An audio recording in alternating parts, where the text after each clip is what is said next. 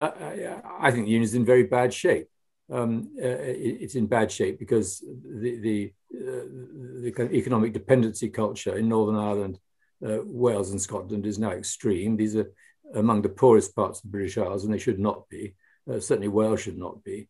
And that is because they've been treated as colonies by London. They are persistently patronized with forms of devolution, which particularly Northern Ireland just simply is inappropriate. And I just don't think London has any sympathy with them or any knowledge of how to handle them. And the result has been, in the case of Scotland, this extraordinary rise in nationalism in the past 25 years, which seems to me very likely to go the same way as it did in Ireland. And the Irish now are very pleased with having broken with England. And I think probably Scotland will one day be the same, although it won't be the same.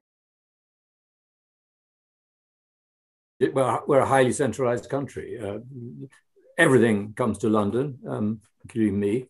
And London is simply where it's at. And it's very difficult if you're living and working in London and ruling the country from London to have any sort of empathy with the provinces of any sort, but particularly with places that consider themselves subordinate nations. Whether that word is appropriate, I don't know.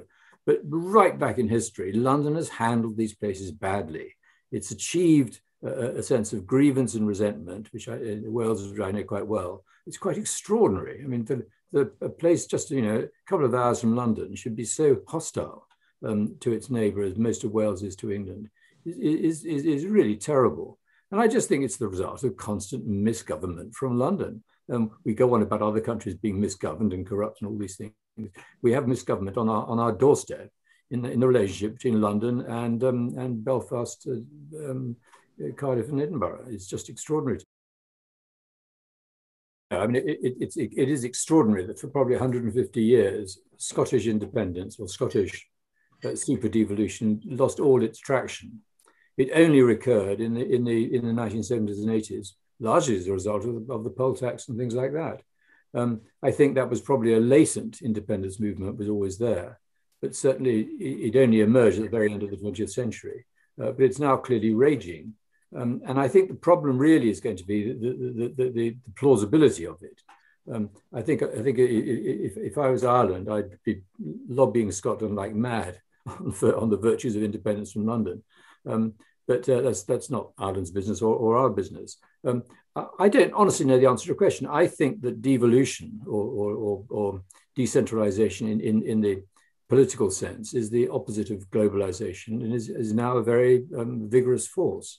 I don't think it's going to be satisfied in Scotland. Once a political system is geared to separatism in a subordinate province, it usually doesn't end until they've got it. And Slovakia, Slovenia, all these places, the Basques is almost an independent country now. Catalonia, I don't know. But most of these places, once the blood is up, as obviously in Ireland, it has to be satiated at the end by effective separatism. There are many forms of separatism, but effective separatism. When you were a newspaper editor, you would have gone in and spoken to prime ministers. Were you doing that now? You'd be asking these questions. You'd be talking about, the strategy for the union. When you were talking to people like Thatcher and Blair, did it ever come up as an issue? No. Good question, but no. It never did. I mean, to be honest, London couldn't care less. I'm amazed that London cares so much about the union. I really am. It seems to me the most natural thing in the world for the Tory party and the Labour Party to say, look, you guys in Scotland, it's entirely up to you. You'll lose the subvention, you'll lose all sorts of benefits, but you will be independent of us. We'll be shorn of all these left-wing MPs. I mean, the Tory party can only benefit from this. It's your right. It's your right to decide your future. And it's a distinguished future, and it's a future that's perfectly feasible on its own. You'll be in the top half of European countries by size. Good luck to you.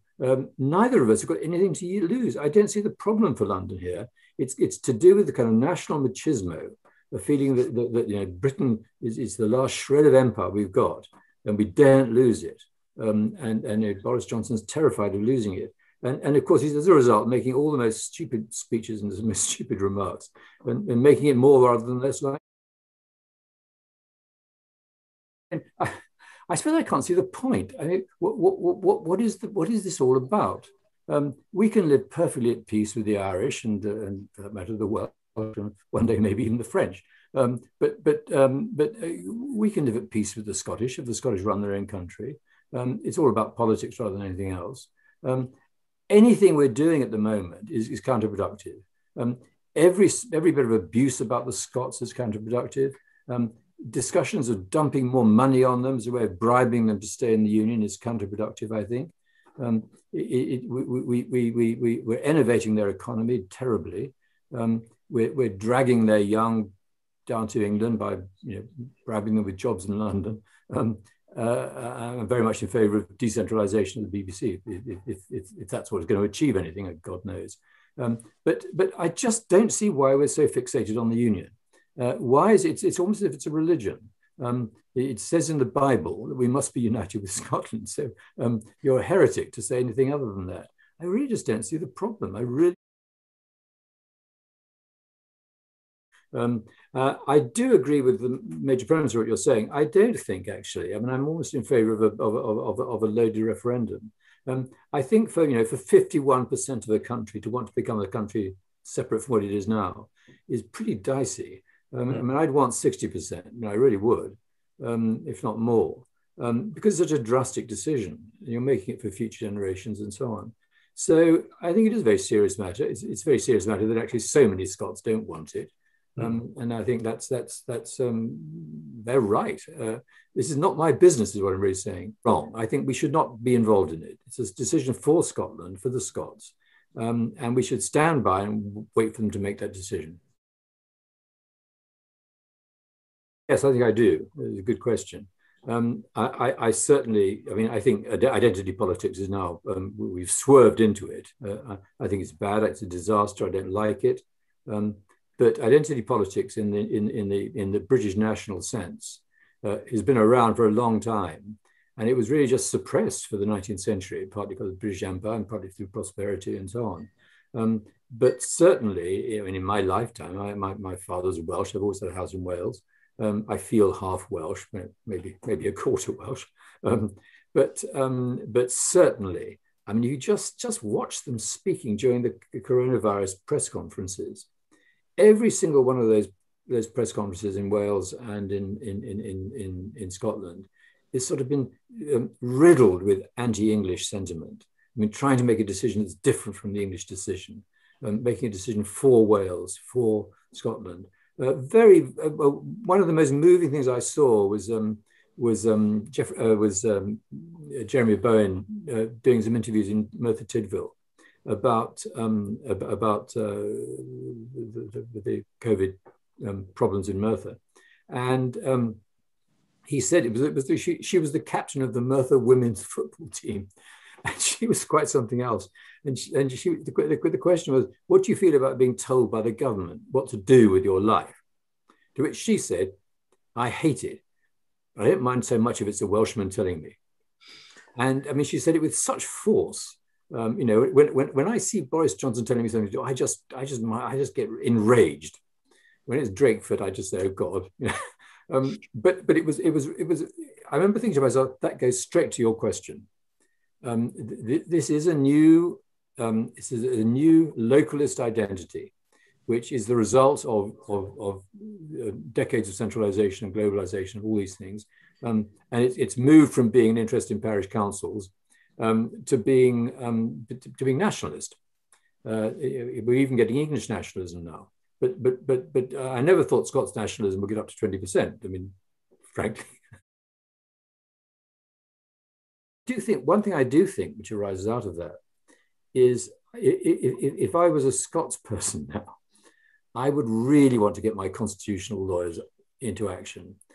What do we really mean by independence? As we're seeing with Brexit, you can't be independent of your neighbouring continent. You just can't. It collapses at every turn. It's collapsing, Brexit. And I'm sure the same would be true if there was a problem with Scotland. Ireland remained economically a part of the British Isles. No one's ever quite recognised that. We would have to remain one economy.